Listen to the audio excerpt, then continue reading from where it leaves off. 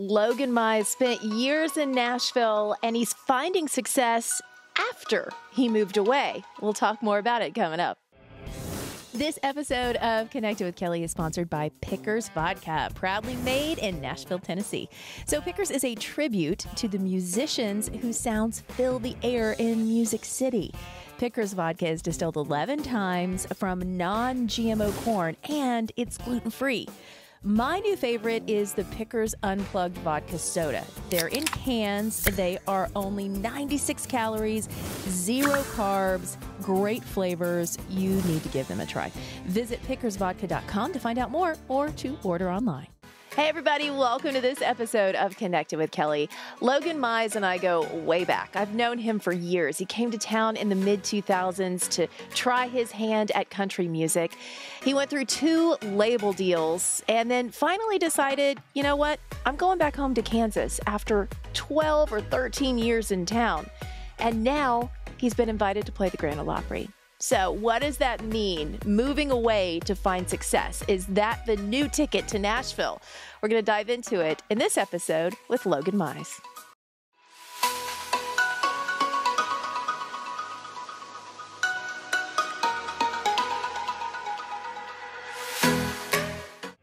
So how are you? It's good to see you. I'm doing great. Everything's wonderful here. So yeah, about yourself? Good? I mean, we're doing great. I see that you moved back to Kansas, and that's kind of where the whole album comes into play. And I definitely want to dive into that. Welcome to Prairie Town. But when did you stay in Nashville? Because I remember, you came on the show and I've known you for a long time. How many years were you in Nashville? So I moved in 2006, and then it was about 12 or 13 years I was there. So I've been back in Kansas for a couple years.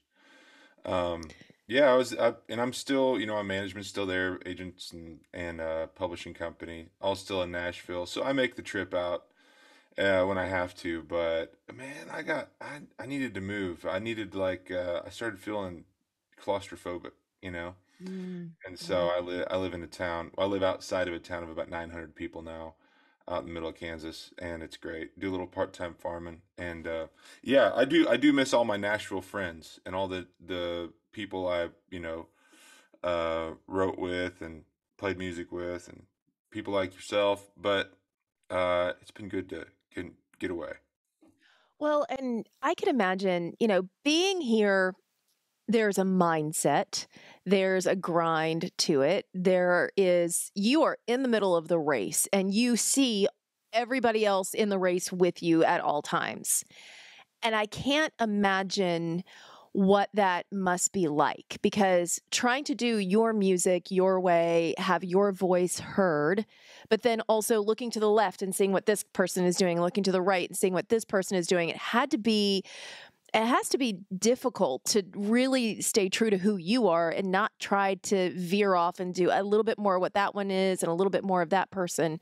How difficult was that for you? It was nice for me because when I was in Nashville, I was always I toured so much in the Midwest. I think I bought a van in 2009 and just kind of took off and decided I was going to do it my own way. And I went through a couple major label deals here and there, but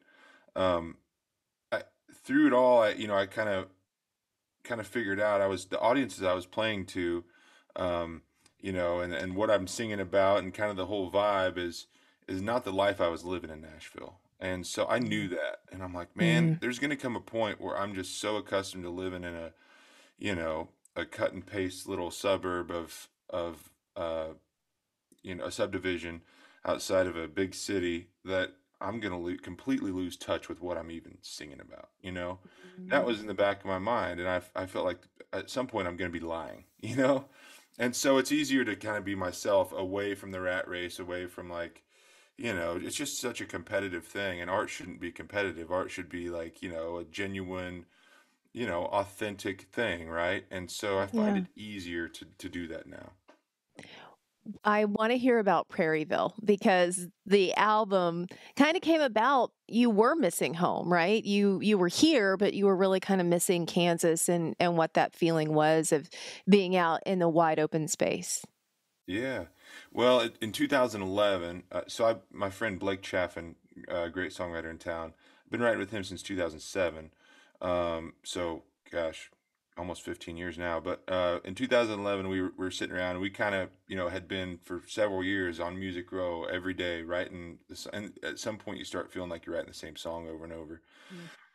And so he's from Kansas as well. We met in Nashville, and he's like, we should. I was reading this novel at the time, Willa Cather thing. It was like kind of inspired me. It was like we should just make up a town name and base it on where we're from, and the Great Plains, little rural Midwestern towns out there, and just write about the people in the town. And so we started doing that. We'd write every Tuesday, and through that, I kind of discovered my own writing style because initially it was going to be a concept album, and you were going to get to know all the people in the town, and those songs are there, but I dialed it back and made it more of a themed thing, and took the best songs and put them on there because I was like, man, this is going to be way too specific, to a location, and I didn't want it to be such a concept album and lose an audience. So some of it's still there, but it's more of a theme now than a concept. What is the theme of Prairieville? Like, paint me a picture of what Prairieville was to you when you guys were writing and kind of conceptualizing this town that really embodies all the things that you missed about Kansas. Well, in Nashville, everything is so in country music, and I'm not saying to a fault or that I disagree with it in any way, but there's so much like Southern. It's all about the South and Southern culture, and yeehaw and y'all, and I don't say any of those words. I'm a very we're from a small town. It's farm communities, but it's a completely different, not completely different, but there's subtle differences in the culture, and I felt like that wasn't being represented in country music as much. And so I kind of felt like, I'm gonna stay true to who I am and just do my thing. I don't have to start, saying y'all and singing about the South. And so I just decided to celebrate, kind of that subtle difference in, the Great Plains, the prairie culture, I guess, if you will. And Blake kind of picked up on those quirks too, and so we both kind of write in that same style. And it's not hugely different, but there's some things there that are, it's more stoic, it's more understated, it's but yeah, I'm glad it turned out good. I like it. I'm from Indiana, so I understand there's a Midwestern thing there. And Southern hospitality is absolutely alive and well and real, but there's a Midwestern hospitality that I think people may underestimate or not realize because, oh my gosh, I can't even tell you how many times someone would bring a covered dish to our house, or, like if somebody's going through something, oh yeah, well, I had to go give them a jump because their car, it's always something about the car or your farm, or you need extra hands to bring in some kind of, to bring in the corn or something like that. And I wonder if that's really similar as to how you grew up as well. For sure, it's like, oh, it's wheat harvest. Can you call such and so to drive a truck? And then the wife brings out like four dishes covered in aluminum foil of way too much food, and it's Right. yeah, there's a definite thing there. The Midwest goodbye, you're like, all right, we'll see you later, and then 45 minutes later, it's like, well, kind of the knee slap. Right. All right, well, I better beat traffic, Right. whatever it is, but yeah.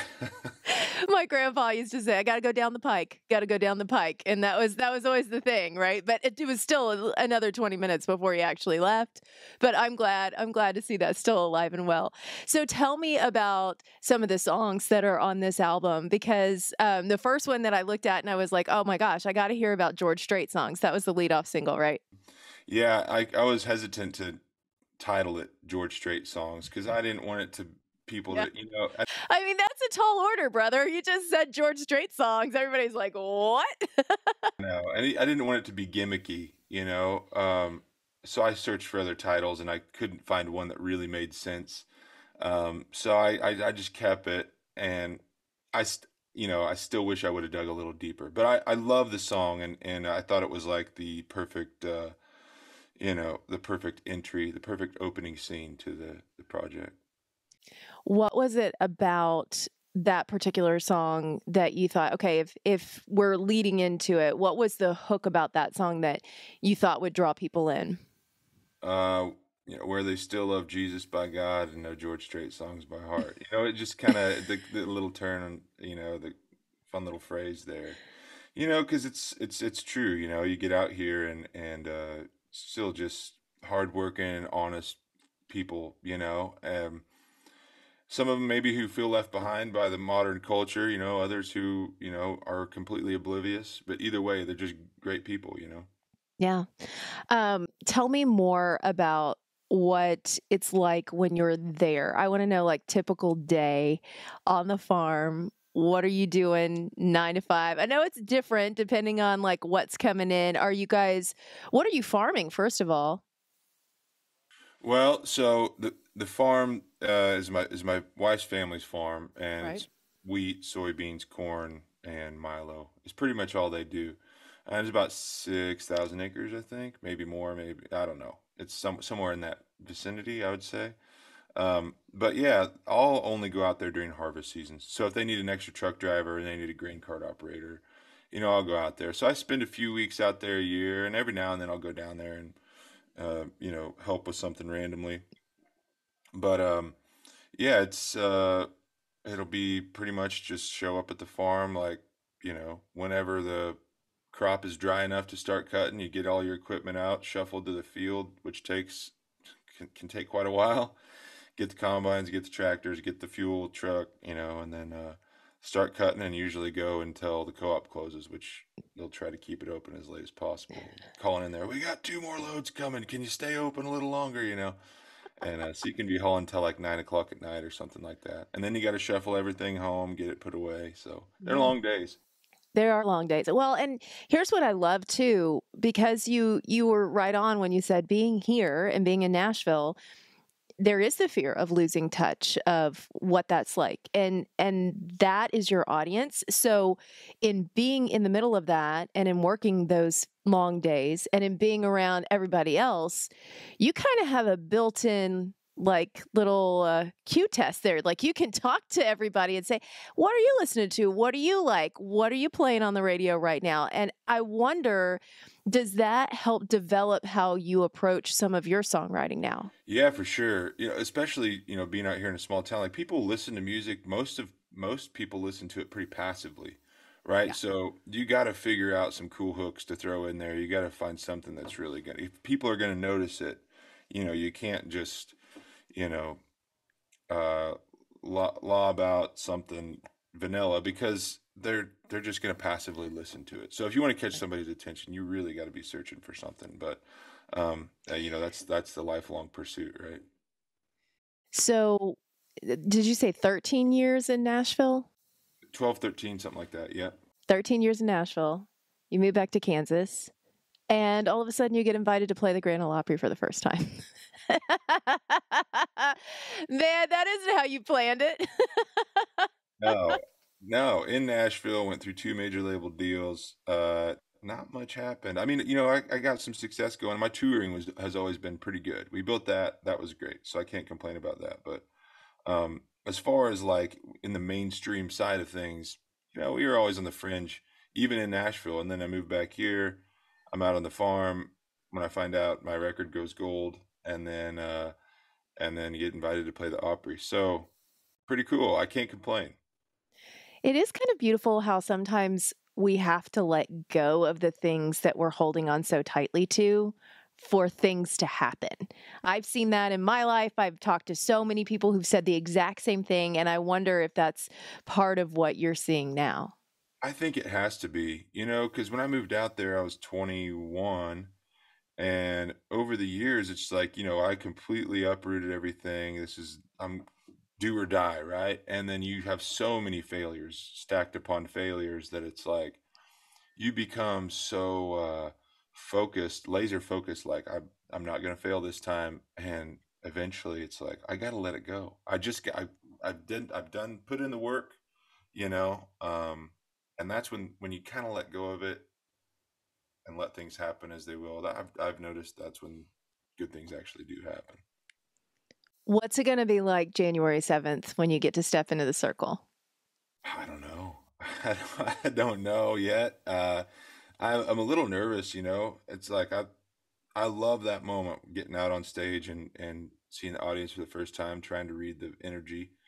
But I don't know. There might be some special energy in that circle that I'm not even ready for. So we'll find out. We'll see if I can navigate those waters. And I know the way that you found out was pretty special. Tell me about that story. Well, I thought it was going to be like a pregnancy announcement. I wasn't quite sure, but yeah. So you were like, wait a minute, what's going What's on? going on? Yeah, so the kids got home from school. My son's 10, daughter's 6. So first and fourth grade. They got home and Jill, my wife, pulled them into the bedroom and she's like, "Just a second, Logan, can you wait out there in the living room?" I'm like, "Oh my gosh, what's going on?" Then they came out and she had the camera on and the kids walk up and um, you know, that's the first thing you really think is we're gonna have another kid. But Violet, first sentence out of her mouth was Opry, the Opry, and I kind of knew right there. And then I was like, well, maybe it's a joke, you know, I don't know. But yeah, you know, your heart starts racing a little bit because I mean, 16 years it took me to get the mothership to ask me to come play, right? So pretty cool. But you know what? Here's the thing. And I'm projecting onto you, but I don't know if you would have the same feeling and reverence had it happened early on. Had it happened early on, would it mean as much to you as it happening now? No, I don't think so. Because when you're a kid and you come to town, you just think you're going to take over, and I'm great, and this is going to be a piece of cake. And when it does happen like that, you probably never quite gain the respect for everything, you know. So getting kicked around Nashville for 12 years definitely gave me the ability to be like really thankful and just, I mean, yeah, to have some reverence for it. So I'm really excited.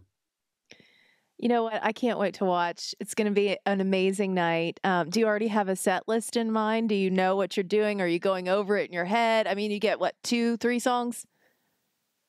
Yeah, just a short set, and so I try not to think about things too much. You know, I'm not a planner. I'm more of a fly by the seat of your pants and live in the moment. So, um, yeah, I figure as long as I know all my songs well enough, I'll see how I'm feeling that day, and I kind of have a rough idea, but I don't want to overthink it. Well, congratulations and congrats on Welcome to Prairieville. Very cool. And love everything that you're doing, representing the Midwest. That does my little Indiana heart proud. Thank you so much. That means a lot. Logan Mize, everybody. The album is called Welcome to Prairieville. He's going to be playing the Opry on January 7th. Okay, we've got more episodes coming up from some of your favorites. I would love to know who you would love for me to interview right here on Connected with Kelly. You can put that in the comments. Make sure that you hit that bell and subscribe. Tell all your friends to subscribe too. We've got episodes that come out each and every week. Until then, make sure that you're staying connected with all the people and things you love the most. Bye.